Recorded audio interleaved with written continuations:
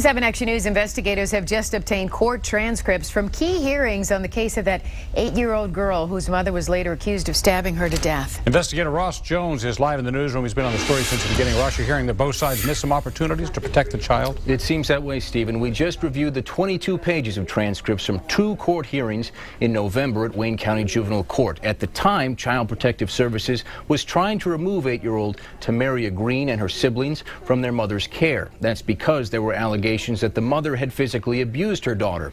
But the end result, according to these transcripts, is that one referee said that even though the children should not go home because of the alleged abuse, he did not grant Child Protective Services' request to put those children in foster care.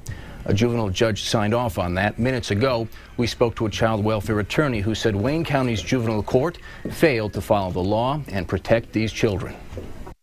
The judges failed to protect the children after making findings that the children were in danger, that they needed to be in foster care. They said contradictory things in the courtroom, had confusing orders so that nobody knows what the judges wanted to have happen, and the end result was the children, although everybody admitted they were in danger from the mother, did not get taken from the home.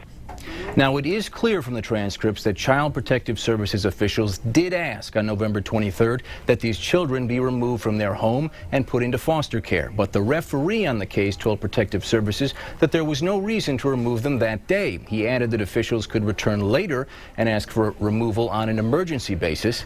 But then 5 days later, at another hearing, Protective Services officials did not seek removal of those children, and they only asked for therapy for 8-year-old Tamaria. A judge signed off on that, too. Weeks later, police say Tamaria would be stabbed to death by her mother. We reached out to juvenile court officials late tonight, but they could not be reached for comment. I'm live in the newsroom. Ross Jones, 7 Action News.